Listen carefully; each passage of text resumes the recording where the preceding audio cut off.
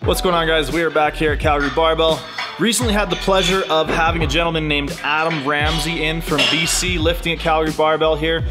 We got to do some equipped squat and bench with him, and we had him do a really great tutorial on how he wraps his knees. Definitely listen to this guy because he's a fantastic lifter. He's wilked over 600 in equipment and is hopefully soon on his way to the World Games, which is an incredible feat in powerlifting. So check the video out. My name's Ramzy. I'm an equipped powerlifter in the Canadian Powerlifting Union in IPF. And I'm gonna show you a little bit about how I wrap my knees. I've always trained alone, so I always wrap my knees by myself. And associated with that limitation, I wrap them loose. So you'll often see people stretching knee wraps and rolling them up like this, with the idea being that they're stretched before you start putting them on your knees, so you only have to stretch them less to get them on your knees.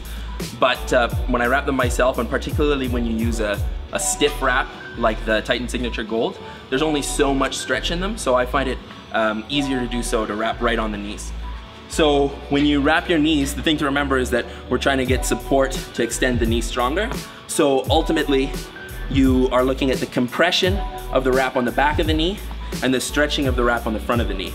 So with that in mind, you see some people start their wrap here, but that's obviously pointless. There's neither stretching nor compressing on the back, so that's pointless. So when you start wrapping your knee, the way I think about it is if you find the big bony protrusion, the tibial tuberosity on the front here, for most people, obviously everyone's a little bit unique for their anatomy, but for most people, if you just cover that or just right at it on the bottom corner of your wrap, that's a suitable place to start.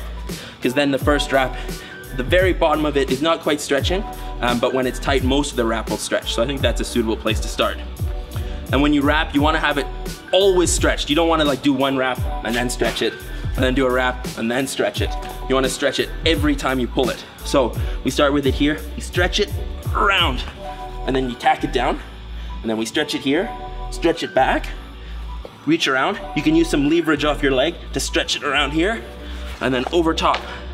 And when you're doing this, it's a lot more work if I was holding the knee wrap out here, because then I'd have to stretch a foot of wrap.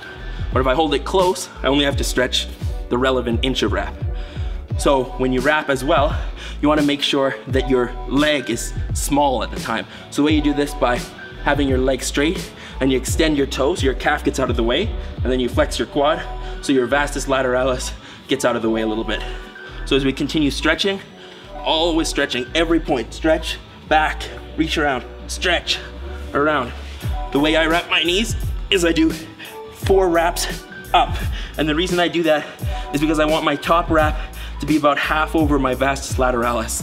For most people, that's a suitable point where we're at the end of where the knee wrap would stretch. Any higher and it's just gonna be around my quad and just hurt like hell. So once we get around 4 times, I find that if then we do an X, where we go down and then back up, this seems to lock the wrap in place. It's a lot stiffer. And then we go around, and then the way I tie my wrap is kind of unique. I put my hand in like this, and then I reach around and tuck the wrap just behind my knuckles. And if the wrap is tucked in like this, where you just see the very corner, Ramzy will guarantee that'll never fall out, and that's gonna be a nice stiff wrap. I can't bend my knee at all, no matter how hard I try. So that's how I wrap my knees. For the sake of reducing my suffering, I won't wrap the other one now, if that's okay with Bryce. So there you go. That's nice and easy to undo.